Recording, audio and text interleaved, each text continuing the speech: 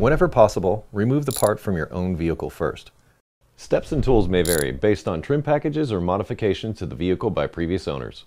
General instructions for removing an SUV taillight. All we needed was a Phillips head screwdriver for this vehicle. Open the liftgate and look for fasteners or access to fasteners behind the taillights. On some SUVs, you may need to remove rear trim pieces to gain access to the taillight. Ours had 2 Phillips head screws located here and here. Remove the fasteners retaining the taillight housing. After the fasteners are removed, you should be able to pull the taillight assembly out from the vehicle. Disconnect any electrical connections. Electrical connectors can be very brittle, so be careful when disconnecting them. Ours broke when we tried to disconnect them, and that does happen sometimes with old connectors.